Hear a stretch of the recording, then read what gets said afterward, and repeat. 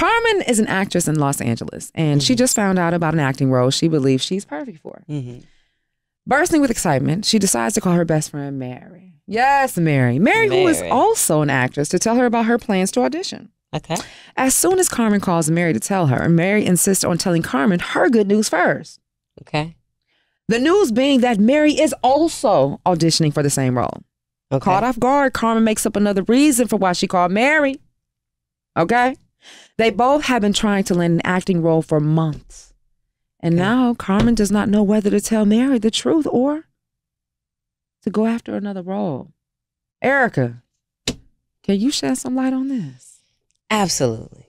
First of all, Mary and Carmen, let me just tell you, that is going to happen over and over and over again in this business. The sad part is most women, especially Black women, don't like to share the roles that we're doing together. So it becomes competition. But here's the news. Here's the kicker. Here's the catch it while you're hot, if you may. Yeah. Dawn Yes. Catch it while it's hot. You're competing no matter what. Yeah. And what is for you is for you. Yeah. No one can take that away from you. Yeah. And you never know. There may be something that you get because you told the person that you got it. The more you give, the more abundance you get back, right? It's a trifecta effect. You put it out there, it comes back. You give it to somebody else, they receive, that means they give. So I say you let her know that you got the part.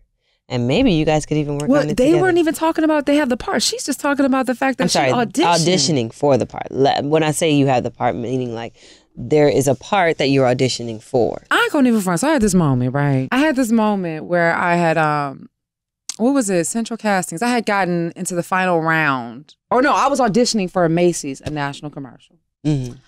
Now, I was so excited. And I remember I called one of my good girlfriends at the time. And I was like, girl. They were looking for a curvy girl, plus size girl. And I was like, I'm in. Hello, cheekbones. Hello, eyes. Come through, Dawn. And I told her, and rather her being excited, or let me not say she was not excited for me, what I received.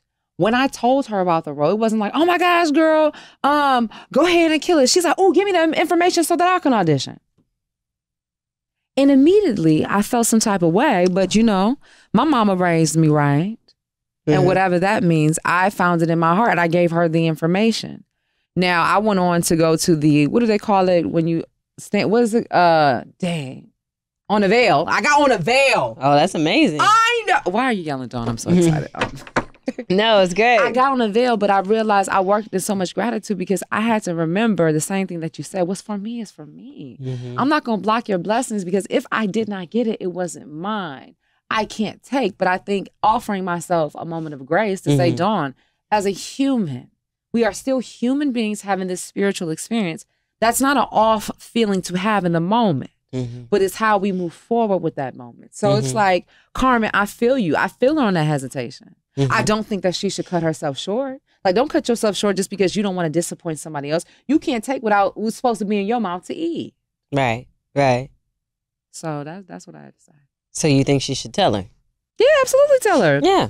But this whole situation of even entertaining the idea to go after another role, that's insane. You just discussed how, you know, in the acting community, the industry, you may not book things for months. Yeah. You had moments where you were in tears like, God, what's about to happen? Yeah, yeah. Get your vitamin.